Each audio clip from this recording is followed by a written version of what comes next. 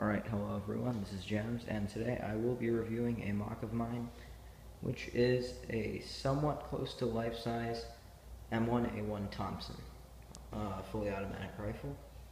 As you can see, there's a whole bunch of ammo scattered everywhere, which is really just a cone piece and a cylinder piece attached together. I have a habit of rolling away, so that's a problem. So they were a pain to keep on the table, but this is the weapon itself. It's not loaded, the magazine isn't in. It does have a working slide. It does not dispense these LEGO rounds by any means, but you can use the slide. It's got a trigger that does not work. The iron sights are fairly standard. This one was made with this element that generally goes around a minifigure's neck if you want to make a custom backpack or something.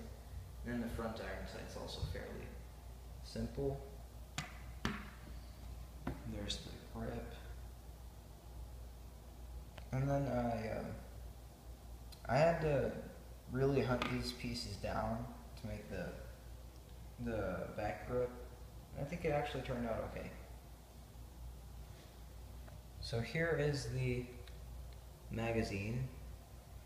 It's got a round already loaded. Don't roll away. Alright, so there's a round already in there. It is actually attached to the gun by just 2 studs, which is more than enough. One moment.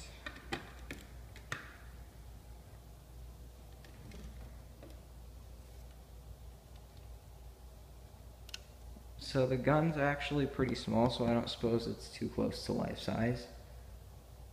But you know, it covers the basics and it can be held.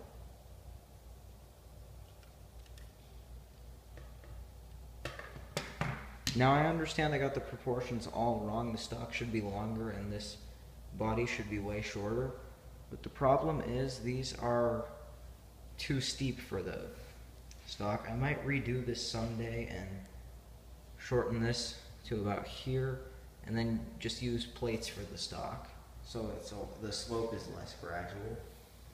Here's the scale of the gun to a minifigure.